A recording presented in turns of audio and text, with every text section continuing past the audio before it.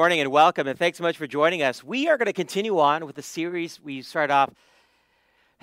Summertime now? Can you even remember the summertime with the fall here now? Does it feel like summer? Summer's all gone. Summer one never came. I don't know. But we started the series on First Corinthians, and actually, believe it or not, we'll be done this pretty soon.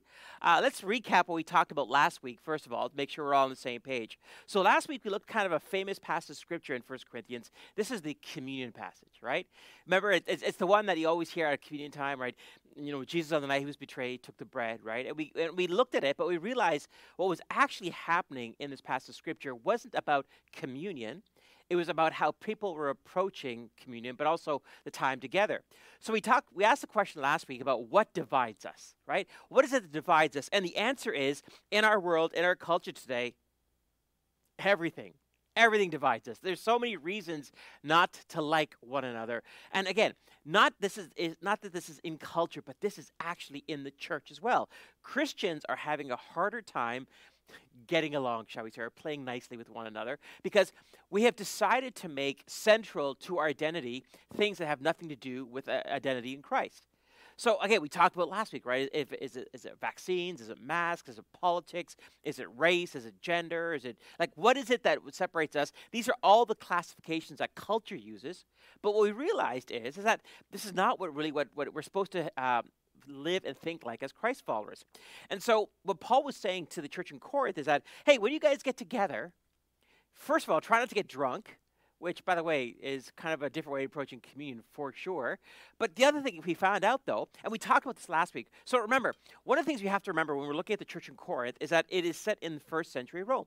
And so remember, in first century Rome, what would happen is you would have kind of the place where the special guests are, and then you'd have the atrium, or you'd have the lobby as we would have here. And what was happening is the poor and the slaves were being out in the lobby, being served either nothing or very little, while the special guests were getting the good wine and the meat and the food. And Paul was just appalled that the body of Christ would separate itself along such demographic lines. Right? So what he was saying to them is that, you're actually doing more harm than good. And we looked at this one passage of Scripture in verse 26 where he says this, "For every time you eat this bread and drink this cup, you are announcing the Lord's death until he comes again." And what Paul was saying here with this idea of announcement, even though Greek word for announcing is like, actually, it's funny, we sang it this morning, right? Go up on the mountaintops and scream your head off. Now, we live in Ontario, so it might just be a tall hill, right? So we don't really have that. I don't really recommend you going on top of a tall hill and screaming, although I think that'd be funny and definitely YouTube that. But what he's saying is basically we proclaim how we treat each other. You know what's interesting about being a Christ follower? How we act and behave always underlines what we believe. So if we actually believe that we're made in the image of Christ, if we actually believe that we are worthy of dignity and love for each other, but we don't behave that way, right? There's this comedian who used to use a phrase when people have this really bad disconnect. He used to say, "Stupid or liar," right? Either you're ignorant of what the Bible is saying, or you're lying to yourself and trying to modify it in what it is. And that's exactly what Paul is saying to the church in Corinth. He's saying, listen, we've talked about this. We've talked about how you're supposed to be together. And remember, I can't imagine a church where you would have slaves and slave owners. So for us Westerners, us North Americans, that's an appalling description. Like, can you imagine being a slave and being a person who'd work like 7 days a week and you are owned body and soul by a person? And again, that horrifies us. And again, rightfully so, it should horrify us. But how does that individual and a slave come together? Well, the beautiful thing is that it can't actually happen in Christ if you don't look at that label. But if you live as a culture, then you do look at that label and go, well, this is why we're separated. And finally, we looked at this wonderful passage in Philippians when Paul says to the church in Philippi, right, he says, "Is there any encouragement from belonging to Christ, any comfort from his love, any fellowship together in the Spirit? Are your hearts tender and compassionate? Then make me truly happy by agreeing wholeheartedly with each other, loving one another, and working together with one mind and purpose." I feel like this should be the battle cry of the church today, right? Like, I've said this before, and I'll just say it again. The pandemic was a missed opportunity for the church. Just flat out. We acted and behaved exactly like culture. Therefore, culture has dismissed us and has continued to dismiss us. Why? Because we are allowing culture to define who and what we are. So that's what we talked about last week. This morning, we're going to kind of get to the fun stuff. So 11 chapters have gone by, and Paul has really kind of, he's really, I don't want to say nitpicked, but he's really kind of correcting the church in Corinth, and rightfully so. They are just appalling in their behavior. But now he's going to start reconstructing, and the last part of the book is going to be okay, so here's what you're doing wrong, right? But now let's talk about what we can do right. And so this morning we're going to take a look at that. But before we get that, there's a great article by the name Sam Hunter who's talking about the missing link. And no, not an evolutionary missing link, but this idea of the missing link in the church. And this is what he says. What if you had never met any Christians, had never attended a Christian church? All you had was the Bible. You had read the Old Testament and saw the Spirit moving among the unformed earth. You had witnessed the Spirit moving into and away from various characters in the Old Testament stories. You had seen both Samson and King Saul move mightily with the Spirit, and you had seen the Spirit leave them as they continually grieved him. Then you get to the New Testament, and at John's Gospel, you hear Jesus' promise of a new power, a power that will never leave you. You read on, watching as this promise of power plays out so obviously throughout the apostles' lives. You can't help but think, whoa, this Holy Spirit must be something else. You know what's interesting? Is we ask ourselves, how much does the Western church look like the biblical church? Now, please understand, I am not talking about methodology. Right? It's one interesting thing is that, as Christ followers, we realize that there are different denominational backgrounds. I've talked about this before, whether it's Catholicism, mainline, whether it be more of a charismatic, more Baptistic, Reform, whatever it might be. There are different methodologies. That's not what we're talking about, right?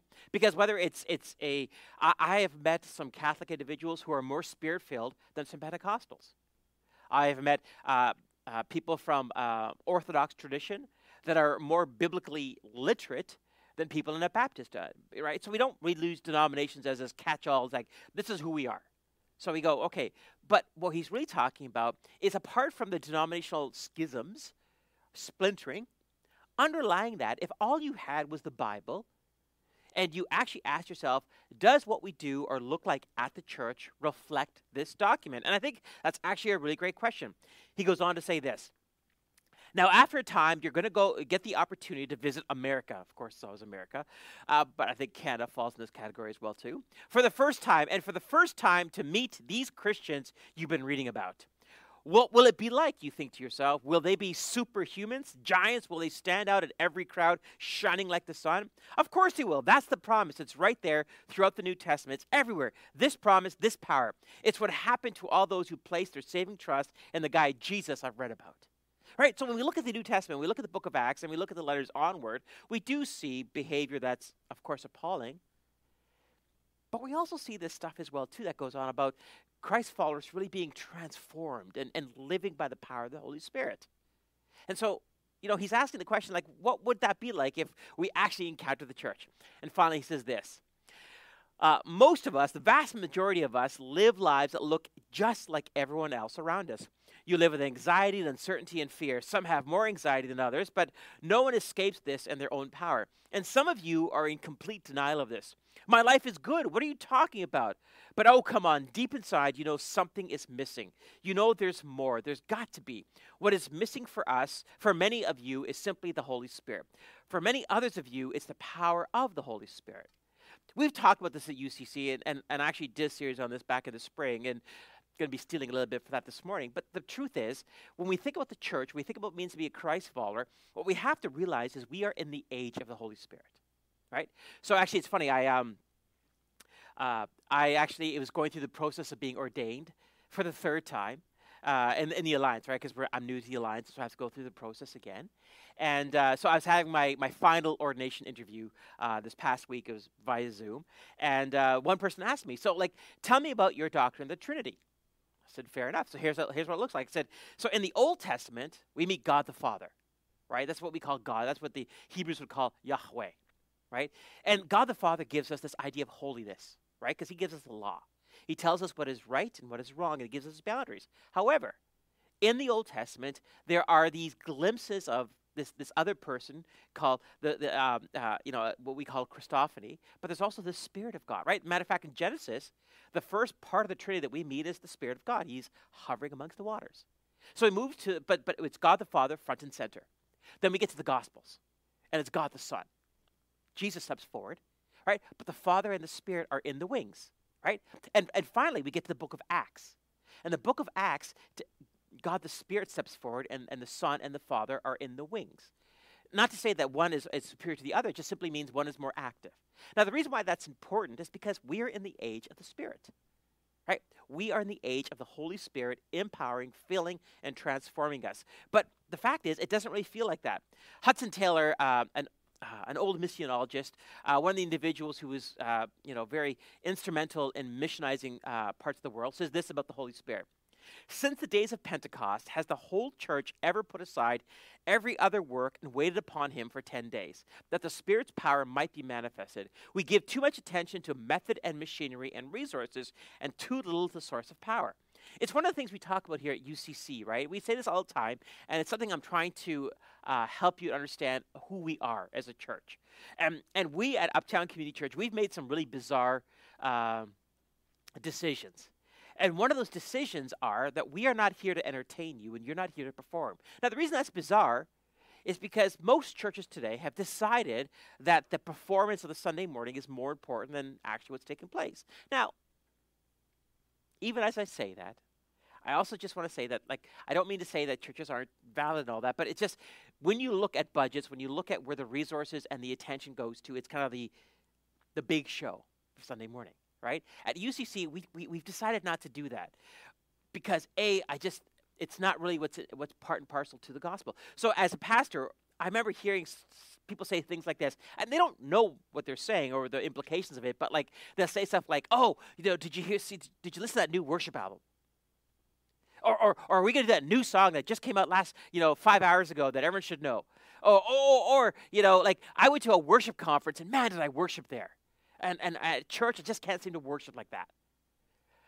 It's an idea we talk about spiritual karaoke, right? It's this idea where, if you go to a karaoke bar, you wait to your favorite song and then you sing along. Well, the appalling thing about the Western church is we've become that. Oh, I'm not going to worship if they don't sing my song. Oh, I'm not going to worship if it's not this type of song or they have this type of level, or if anything goes out of place, I'm not going to worship. Right? You understand why this is kind of and I use this as closely as I can to it. It is a grotesque understanding of worship and how God would approach. And so we talk about the Holy Spirit. It's really kind of interesting because when we talk about this, we talk about it in an abstract way, but it actually has practical implications. So every week we start off by asking a question. And the question I'm going to ask you this morning, the question I want you to think about, because Paul is going to bring this up, is the question is this: what's your spiritual gift? If I said to you, what is your spiritual gift? What would your answer be? Would it be, I actually think I didn't even have one, or I'm waiting for it to happen, or that's somebody else's job? So if you have your Bibles, you can turn to 1 Corinthians chapter 12. Before we jump into 1 Corinthians 12, let's talk about the four characteristics, the four things that the church in Corinth are wrestling with, right? Corinth is sensual, right? Remember, Corinth is a very sensual culture. It's Las Vegas of the ancient world. Corinth is immature. Remember, by the time Paul writes 1 Corinthians, it's only been 3 years have passed since Paul has left. So they're still immature in that way, but they're really immature in many ways as well, too. Corinth is struggling with transformation. Continually, Paul comes back to them and says to them, listen, I'm coming back to you. I'm going to come back to you because you guys have kind of forgotten what I've taught. And finally, Corinth is trying to blend the gospel and the culture. Corinth is trying to say, listen, let's make sure we get out there to tell people who we are, but let's make sure they like us as well, too. Let's be the cool Christians. Let's be the hip, happening Christians. Let's make sure that we're that type of people so we can be attractional to get people to our church. So 1 Corinthians chapter 12, verse 1, Paul starts off with this. He says, "Now, dear brothers and sisters, regarding your question about special abilities the Spirit gives us, I don't want you to misunderstand this." Pause. A couple of things you need to understand here, and we're going to unpack this a lot more, but one of the things that Paul is assuming is this. Each one of you, when you became a Christ follower, you were given spiritual gifts. Now, the interesting thing about that is no one asked you what you wanted. No one tapped you on the shoulder like, hey, you're an extrovert. Maybe you should do this. Or, hey, you're an introvert. Maybe you should do this. Or, hey, you have this much resources or you don't have that resources, or whichever way you look at it, right? But the Spirit is actually what Paul is saying to the church in Corinth, which he's saying to us today as well, is that the Spirit gives it to us, to all of us. He doesn't say, well, to some of you, right? The good Christians or this type of Christian, right? He says to all of us. Now, a couple of things about this before we kind of continue. Ray Stedman, on his commentary on this, is kind of interesting. He says, you will recognize that when we start talking about spiritual gifts and the functioning of the body, we get into the areas that are highly subjected to discussion and controversy and disagreement. Whenever we talk about the Holy Spirit, it's always interesting to me how people say, well, hey, Pastor, because you're a former Pentecostal, that's why you're obsessed with the Spirit, right? Now, that might be true, but I think there's more to it than that, right? Dr. Michael Heiser says this: many Christians claim to believe in the supernatural, but think and live like skeptics. We find talk of the supernatural world uncomfortable. This is typical of denominations in evangelical congregations outside the charismatic movement. What's interesting is that as a Pentecostal, and there are other neo-charismatics like myself, we were obsessed with the Holy Spirit to the point where we forgot about the other two parts of the Trinity. But the vast majority of people would not be Pentecostal or neo-charismatic, and they would be in the first two parts of the Trinity, Father and Son, but the Holy Spirit would be kind of, it's kind of weird. And to be honest with you, when we talk about theology, the doctrine of the Holy Spirit, pneumatology, there are some squishy edges to it. I want to be honest with you about that because there isn't a precise theology of the Holy Spirit. There is in the core, but when it gets to the edges of it, you're like, well, is it for me or is it for anyone? So what we tend to do is we just kind of ignore it. But what's interesting is in the early church, this was also the problem. So in Acts chapter 8, we see that Samaria accepts the gospel, but they accept Jesus, but the Spirit hadn't come upon them yet. Now, understand something. I can't explain to you the theological implications of this. I just can't. How is it that people can accept Jesus but not the Holy Spirit? I don't know, actually. Well, actually, that's not a lie. I kind of do know because it's kind of the church today. We love Jesus because we can look at Jesus as, the Mr. Rogers of the Bible, right? This guy walks around with a lamb around his shoulder. Right? Like that's the Jesus we look at, right? But when it gets to the Holy Spirit, we're kind of like, well, I'm not 100% sure. But it's even worse by Acts chapter 19. While Apollos was in Corinth, Paul took the road through the interior and arrived at Ephesus. There he found some disciples and asked them, did you receive the Holy Spirit when you believed? They answered, no, we haven't even heard that there is a Holy Spirit. I would say to you that this is the Western church today, right? Like, if we truly believed in the power of the Holy Spirit, then will we use so much of our resources to live and act and behave as if the Spirit didn't exist? It's an uncomfortable conversation that pastors don't want to talk about because, again, churches are more attractional. Why? Because every church is competing for the same amount of people to get butts in the seats. And hopefully some of those butts in the seats will put money in the plate, right? That's really kind of the idea behind it as well, too. And so in the early church, this is also a problem, but I'd say it's a problem today. So let's go back to chapter 12, and let's look what Paul says. Verses 2 to 3.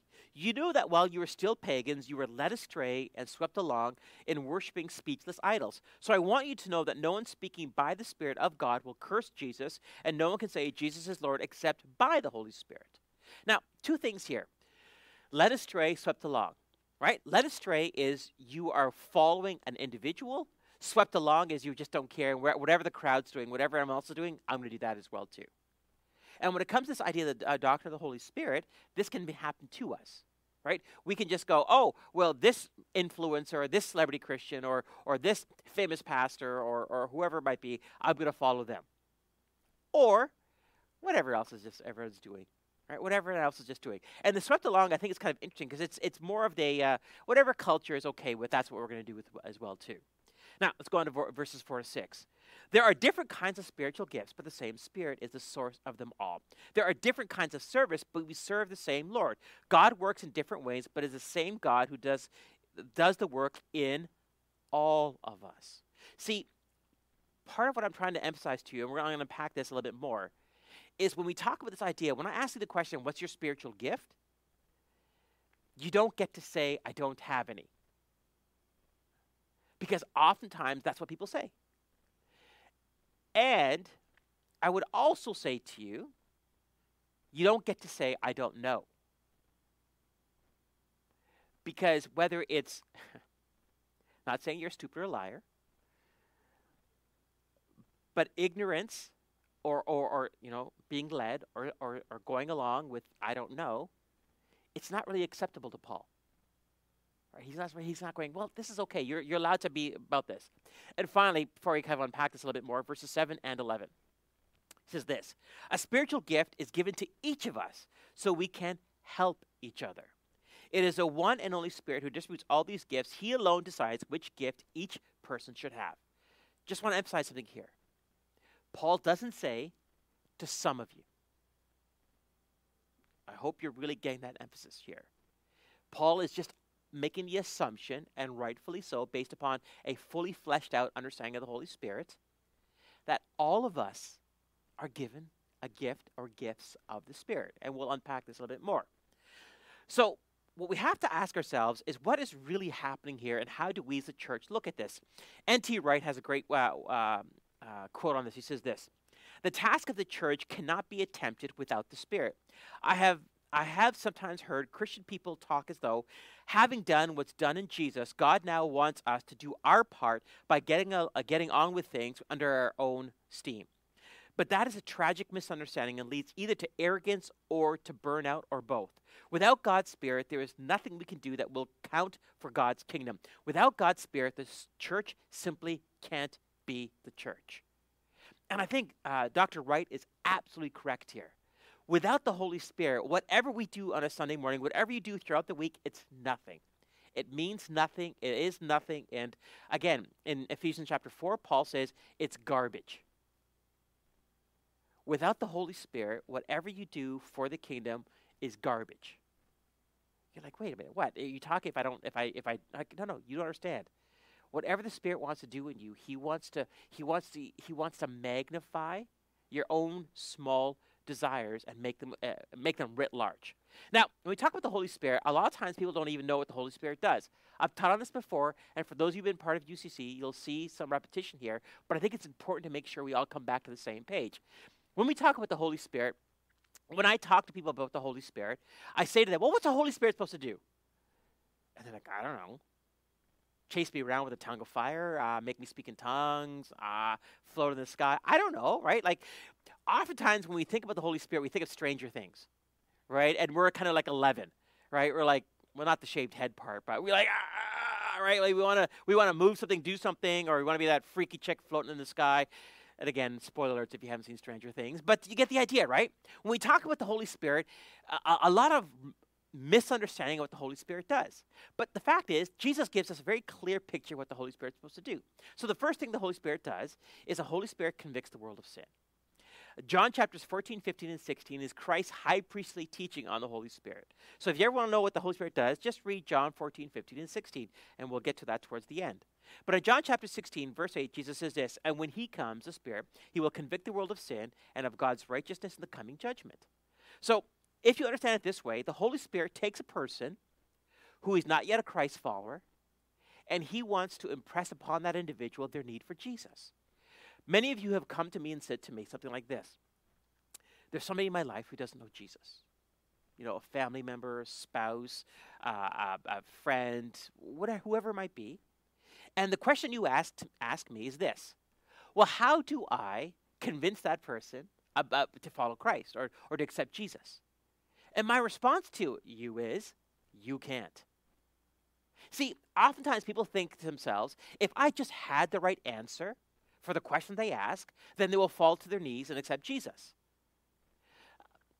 I don't know how to say this in a way that's really nice, but being a pastor for like over 25 years and having studied and read and all that, I have yet to meet an individual that was going to give me a reason not to believe in Jesus that I can't really have a conversation with. But you know what's interesting? Is even after I have a conversation with an atheist, an agnostic, someone of a different religion, or just even an apathetic Christian, you know what they never seem to do? Fall to their knees and accept Jesus as Christ.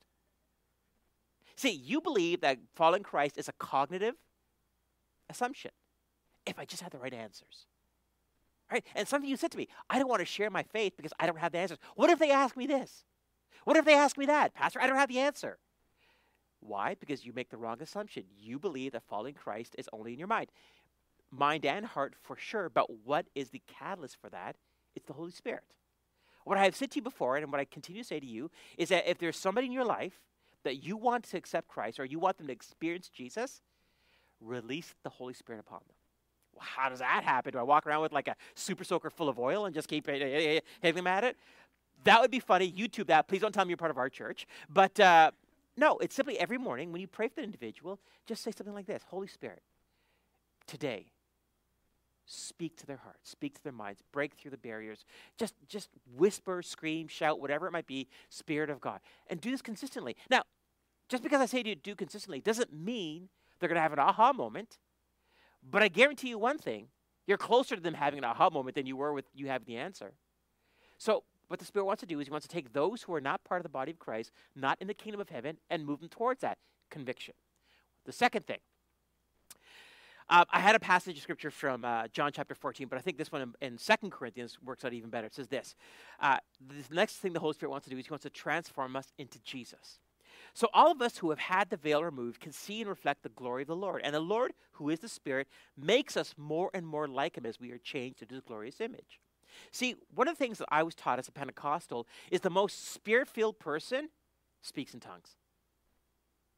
I remember as a teenager when I didn't speak in tongues, I didn't think I was a very spiritual person. Why? Because I didn't speak in tongues. Because that was the pinnacle of Holy Spirit power in my context. And I remember, this is probably more of a therapy session than anything else. We would get called to the front as youth to speak in tongues.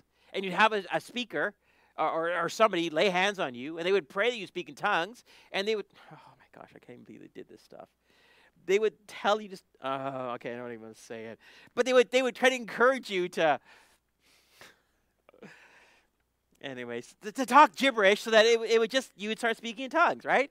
And I remember going to the front because I thought that this is what a spirit-filled person does. You had to speak in tongues. So I'd go to the front, you'd close your eyes, and you'd wait for the person to come and put their hands on your head, and they'd say, okay, Holy Spirit, make them speak in tongues. And the funny thing about that is I had never heard anybody say, hey, Holy Spirit, make him more like Jesus. See, that was a part that we had missed. Is the most Spirit-filled person resembles Jesus. And so what's interesting about the Holy Spirit is that the two functions of the Spirit really aren't as abstract, spooky, Casper the Friendly Spirit, is that you know what the Spirit does. First, it takes a person, moves them into the kingdom. And once he's moved them into the kingdom, then he starts cleaning them. Then he starts transforming them. That's the process we call sanctification.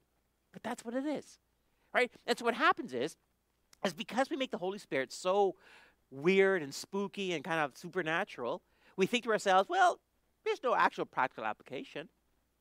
Oh, but there is.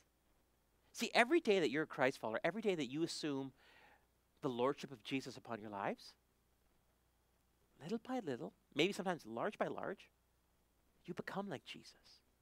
Your reactions to the culture become like Jesus. Your reactions to brothers and sisters become more like Jesus. I've said this before and I'll say it again. We have churches full of people who don't look like Jesus. And in the pandemic, that was doubly, quadruply, I don't know, whatever the double after that is, but it was so made obvious. Where we had Christians who had they were spiritless. How could you be spiritless? Is when you attacked other Christians. What does Paul say? A person who has the Spirit in them cannot say Jesus is not Lord. Well, how do you do that? It's when you look at another brother and sister in Christ and you say, because of your preference, because of your methodology, you don't have Jesus like I have. That's not what the Spirit does. Now, two things you need to understand about the Spirit. The Holy Spirit is triggered by need.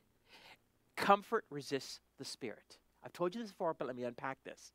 One of the reasons why our churches are very spiritless is because the churches, like if the Holy Spirit doesn't show up, A.W. Tozer has this fantastic quote. He says, if the Spirit of God doesn't show up, churches would continue to go on as if nothing had changed. And he's absolutely correct, right? So what's happening is that, you know, what's always funny to me is that if you've ever been in a service where a missionary comes from another country, right, and they tell you stories about what they're experiencing in that context, and many of them are miraculous and it's incredible, and you say to yourself, you think to yourself, why does that not happen here? I thought that. A missionary would come back, well, yeah, I wandered to this village, and this demon came out, I told them to go away, and the entire village became Christ followers. You're like, can I do that to my professor or my boss? Is that a possibility? Can I do that to my next door neighbor? Can I do that to my spouse? Can I do that to my friends? Like, why does that not happen here? The Spirit is triggered by need. We don't need the Holy Spirit, therefore we don't depend upon the Holy Spirit. It's not a big shock, really. I remember when I was in Uganda, we visited this woman. She's part of the church. We had to travel through a long way without roads to this trail through the forest. We get to her hut. It's exactly what you would imagine. It's like grass on the top. It's round. She comes to the door, but spilling up from behind it comes like 7 grandkids. These grandkids are like her sons and daughters. Some of them have passed away. It's her job now to raise them. She has no job. She lives in the middle of the forest. She's got 7 children. And again, they all seem like under the age of 5. And so I'm sitting there, I'm staring at her, and I'm like, well, how do you survive out here? Right? And so the pastor is translating, he's talking, and, I'm standing next to him, and again, my jaw's on the ground there. And she just says the most simplest thing. It's as if this is just the most obvious truth. I just pray and have faith. Just so you know, that's a horrifying concept. I just pray and have faith. What kind of craziness is that? Do something. I don't know. Do something. And literally, she says, I got to take care of these 7 little ones. What can I do?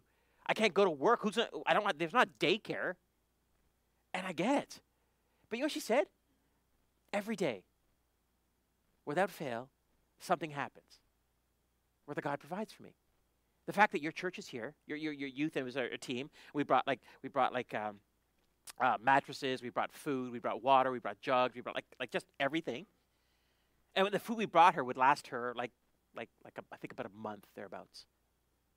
She's like, every day God just takes care of me. And I got to tell you, that terrifies me, right? It just terrifies me because it's like that type of dependence, that type of faith is just something that's just like, I'm just confessing this as your pastor. What? How do you, and I almost want to say, can you pray for me, please? Because, I'm a professional Christian. I don't know what to do. Can you just pray for me that I would have your type of faith? But you know why she has that faith? She's got nothing else. She's got nothing else. And again, I think to myself, what? But the second thing about the Holy Spirit is comfort resists the Spirit. See, one of the things you have to understand about the Holy Spirit is whatever he wants to do in your life to transform you, it's absolutely outside of your comfort zone. You have been out in the world and you have felt a prompting to do something. You just dismiss it. Well, that's crazy talk. I would never go up to a person and say that. I would never do that, or I would. Comfort resists the Spirit. So you see this kind of vicious circle we have as a Western church. Spirit is triggered by need. We don't have any needs around us, therefore we don't need the Spirit. And we're very comfortable. So we just don't need the Holy Spirit. And because of that, we are in this vicious cycle of kind of a spiritless church.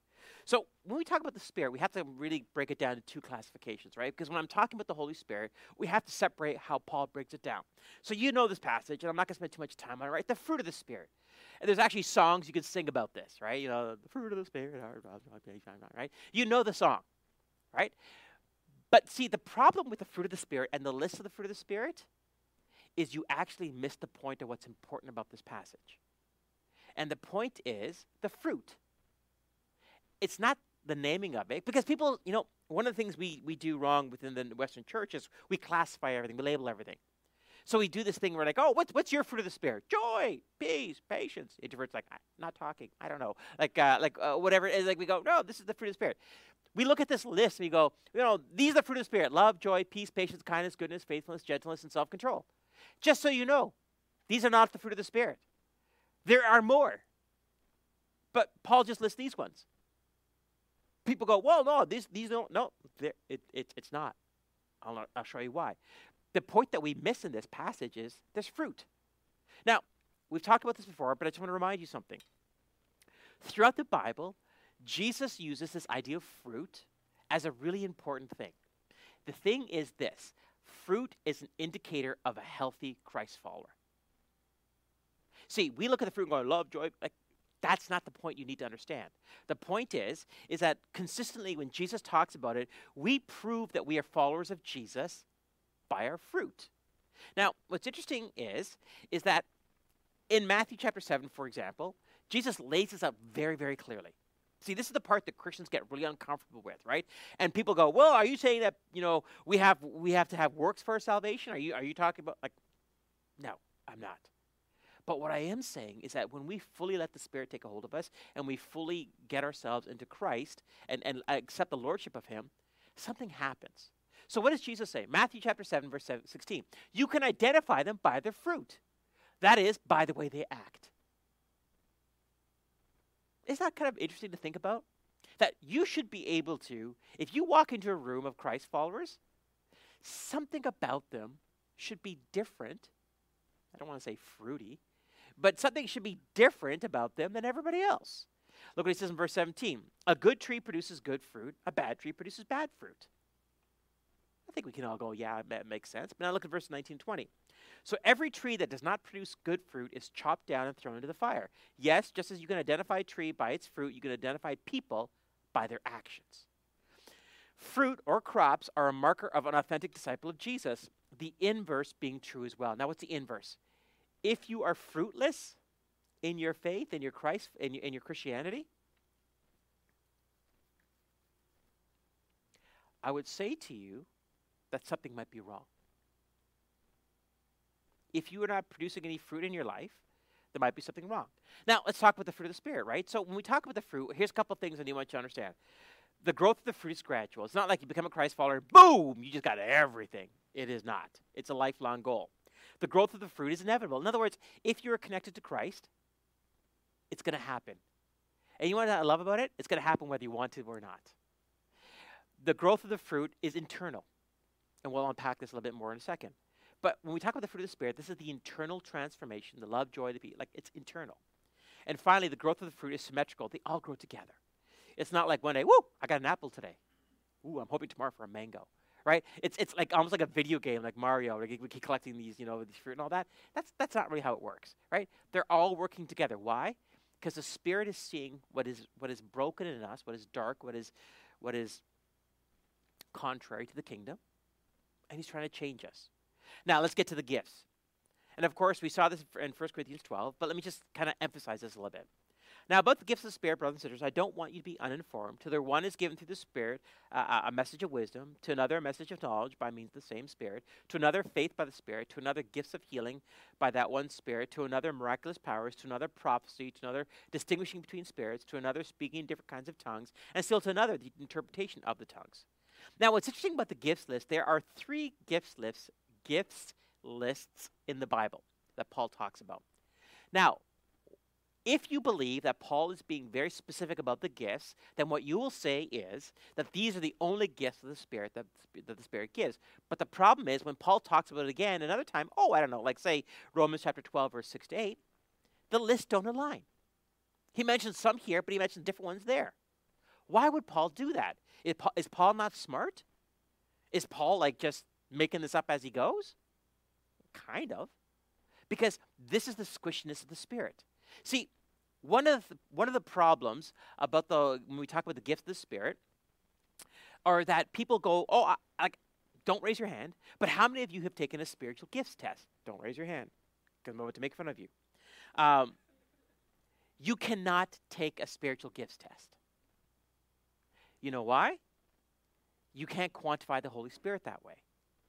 Whenever you take a gifts test, all you're testing is your interests or your affinities.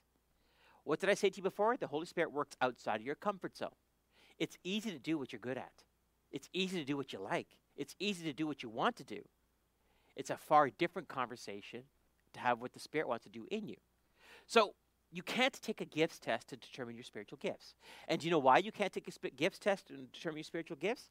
If the Holy Spirit is need oriented, wherever you go throughout your life, you're going to encounter different needs. Could you imagine being out in the world and you think to yourself, well, my spiritual gift is, I don't know, speaking in tongues. So you encounter somebody who needs food or needs money or needs whatever. I'm sorry, my gift's speaking in tongues. I can speak in tongues over you, but I can't give you anything. That sounds kind of bizarre, doesn't it? Just if you're not thinking that's not kind of bizarre, then that's bizarre, right? But I know in my past as a pastor, I have had people say to me, well, Pastor, I just can't help out. That's not my gift.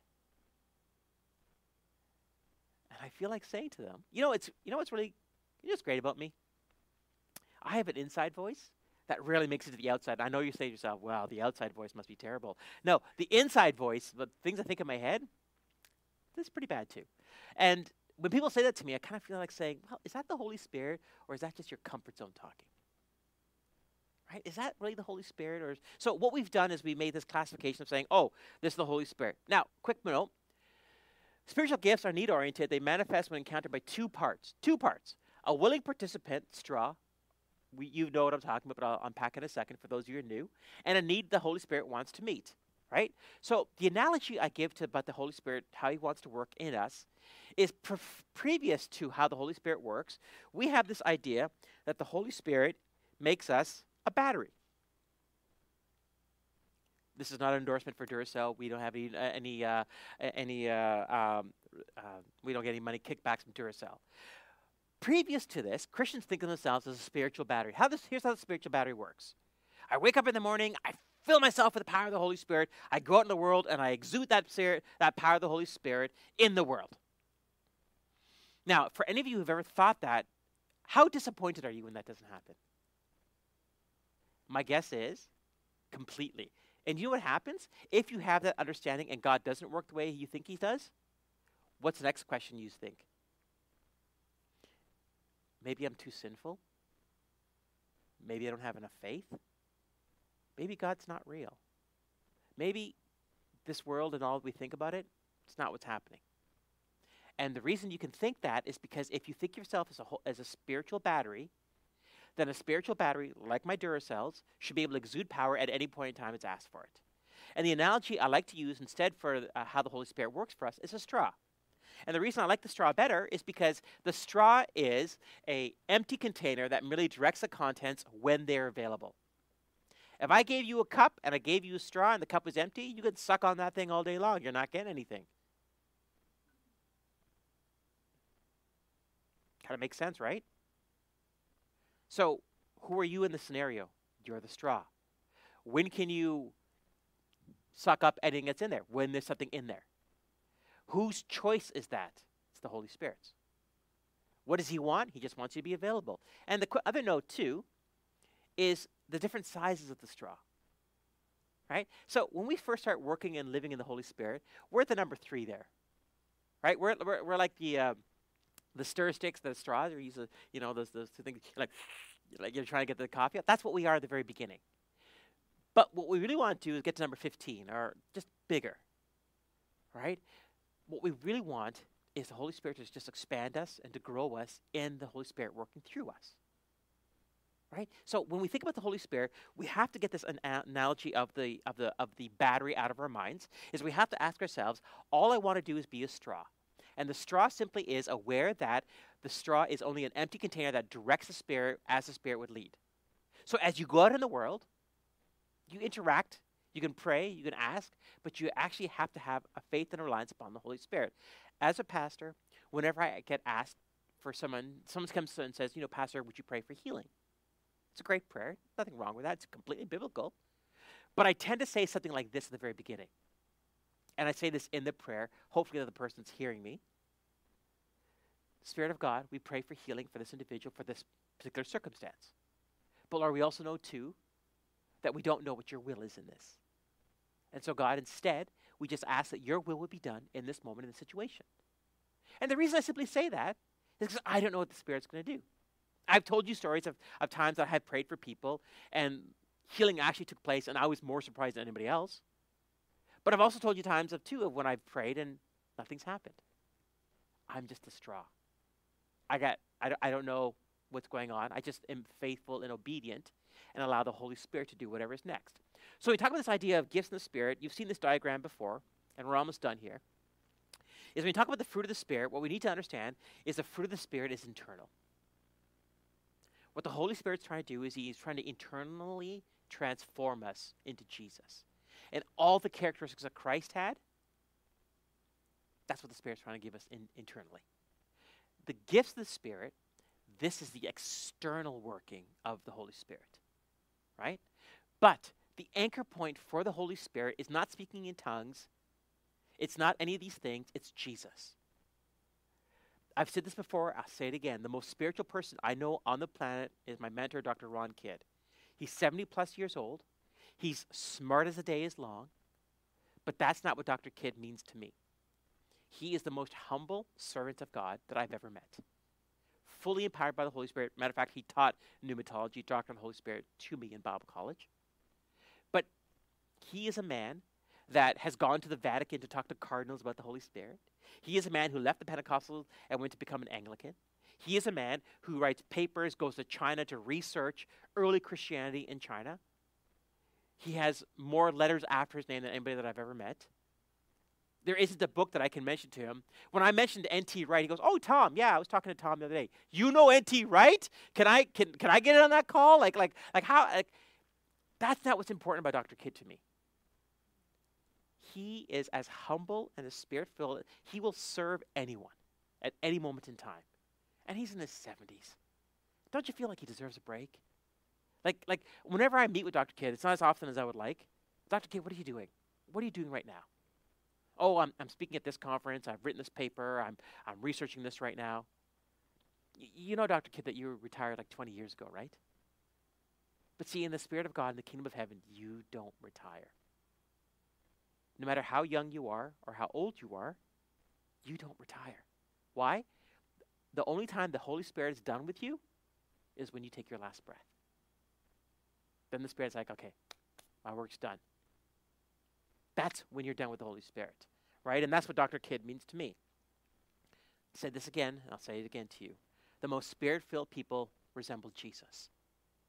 This is why the last 2 years of the pandemic, what has taken place has been so atrocious, is because there's been so much un-Christ-like behavior that has come out of Christians.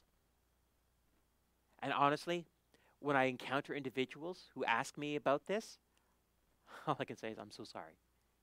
I'm so sorry. Like whatever your stance is on this, again, I'm so sorry.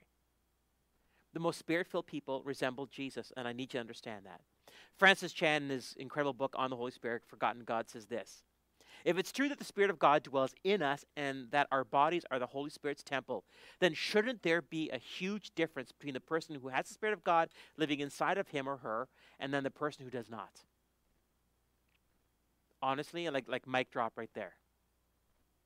If we as Christ followers within the church, within the kingdom of heaven, have the Holy Spirit, the creative force of the universe living in us and through us,